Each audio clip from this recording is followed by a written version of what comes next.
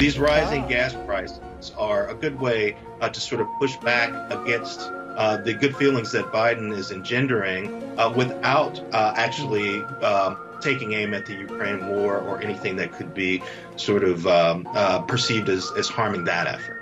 All right, interesting. That sounded like a conspiracy theory. But as we all know, they tell themselves that there are reasons why it's different when they do it. Yesterday on the Talking Potato Show, he and his publicly funded NPR guest floated what could legitimately be called a conspiracy theory, when they suggested that criticism of the president on high gas prices was all just political propaganda on the part of their favorite boogeymen, Fox News and the right wing. Eric, are you feeling it in Florida as well?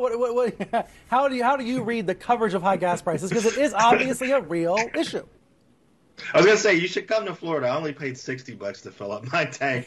But nice. He starts by laughing off high gas prices, stating that he only paid $60 to fill up his car, not realizing apparently that $60 is a lot to fill up your car, especially when you're middle class and commuting to work every day. Or maybe he was trying to make a joke about how high gas prices are?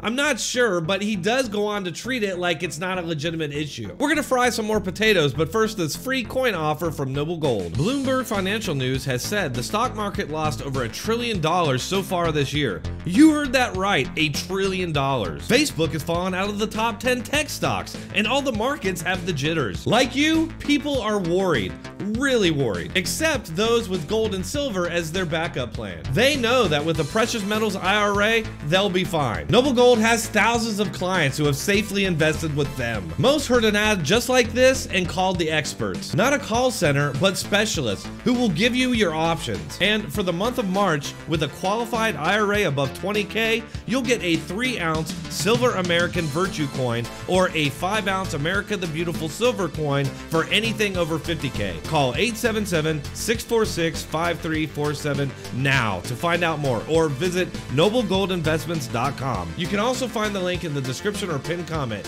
Make sure to tell them Dronetek sent you. What's interesting to me about this is that this isn't new for Fox. They were trying to make this connection back in November and even earlier.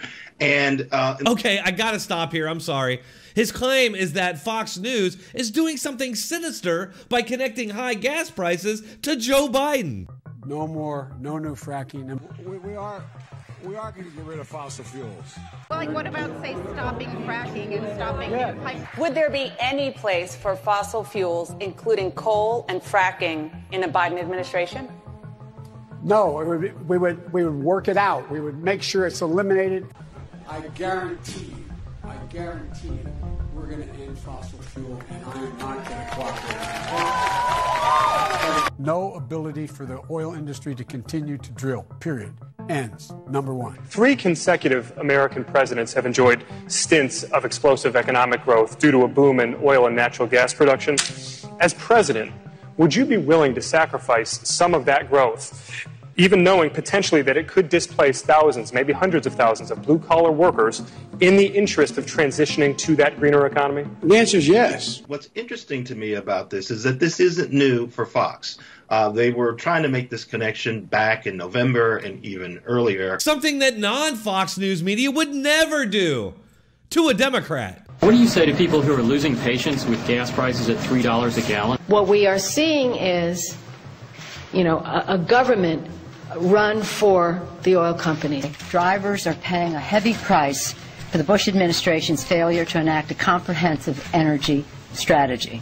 This Congress, under the Democratic leadership, is working to make up for years of inaction, taking America in a new direction that helps bring down the cost of gas. Gas prices have more than doubled since George Bush became our president. Then Obama gets into office, has even higher gas prices, and this is what we get. You wouldn't think high gas and oil prices would be a blessing in disguise, but they are. As Victor Lopez found out, they're causing a big jump in the number of jobs.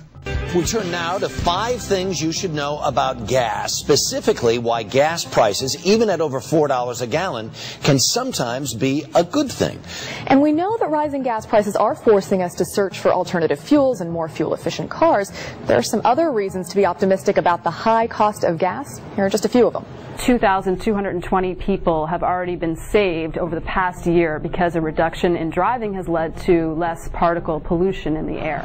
If gas prices stay at $4 a gallon for a year or more, then we can expect that about 1,000 people a month will not die. Despite the fact that these gas prices have been rising since Joe Biden took office, despite the fact that Biden is fanatically and openly anti-oil, anti-drilling, and pro-getting our oil from foreign enemies. Despite the fact that we've heard excuse after excuse after excuse from the Democrats themselves and their mouthpieces, like this guy, claiming that inflation has nothing to do with Biden's insane spending, is temporary, is Trump's fault, is COVID's fault, and now is Putin's fault. Despite all of this, we're supposed to believe that this is some kind of shadowy right-wing conspiracy by Fox News to hurt Joe Biden, whose approval numbers just a couple weeks ago were below 36% and have only bounced back a few points since the State of the Union, which of course the Democrat state media lost their minds over. Just look at how CNN reacted when gas prices dropped just a few cents, which of course they attributed to Joe Biden. Gas prices are heading down. A government forecast says that they could drop below $3 a gallon. Whew. Finally, some economic relief, however minor. Americans are paying a little less at the pump after weeks of rising energy prices. Relief for the United States as energy costs drop. That pain that you've been feeling at the pump, it may be short-lived. There is finally some relief at the pump. Good news at the pump. Finally getting some relief, as you mentioned. The national average price of gas dropped 4 cents in the last week. Gas dropped nearly a nickel in the last week. It's a 7-week low. It's moving in the right direction. The average is now at a 7-week low. Actually, a 7-week low. Slightly lower gas prices, so that's good news. Yeah, this is the kind of positive news we wanted. Really good economic news, including dropping gas prices. Gas prices will tumble below $3 a gallon soon, so that's good news. A person familiar with the White House's thinking told me today that lower prices at the pump are good news. And I do think we have to note that gas prices and natural gas, for example, going way down. There are plenty of signs that the U.S. economy is strong. This economy moving in the right direction. I'm sure it's just somehow different when they do it. And right now, what it feels like is an attempt to sort of forestall the natural tendency that Americans have to rally around the president when he's in the middle of an international crisis, especially something like the Ukraine war, where there seems to be a lot of agreement with how he's handling it. Not this time. It never happened. What the f*** is he basing this on? According to CNN just yesterday, this massive show of support for his bumbling circus of a Ukrainian policy amounts to a 5-point bump, bringing him to 42%. There seems to be a lot of agreement with how he's handling it. And what is there exactly to support?